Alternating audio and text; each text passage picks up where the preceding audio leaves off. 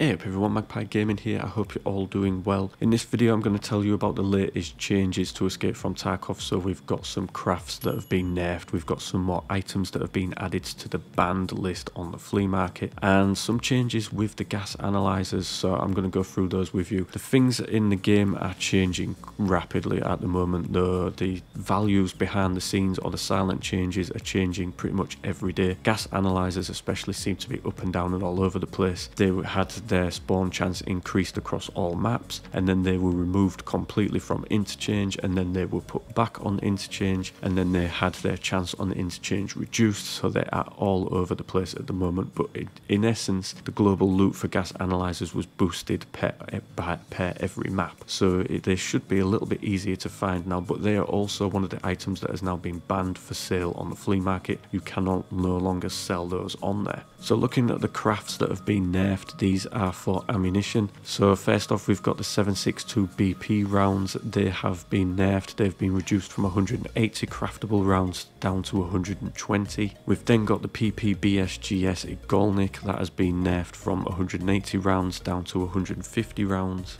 And the M61s have been reduced from 100 down to 80, and the AP20 slugs for the shotguns have been reduced from 120 down to 80. So you can now craft less of these. Not really sure where Battlestate's going with that one. You can't trade none of this ammunition on the flea market, so you're only creating it for yourself. But obviously it looks like they're wanting to try and control the high level ammo as much as possible and make it sort of as rare as they possibly can.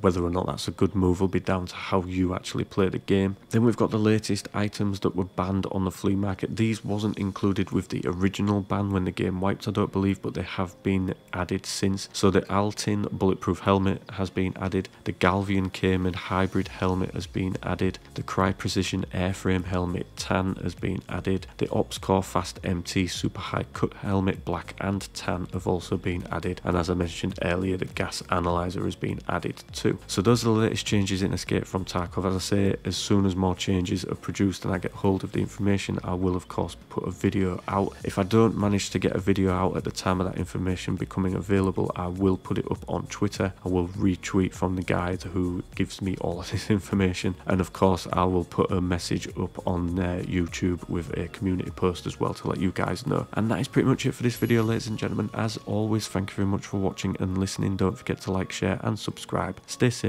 and I will catch you in the next one.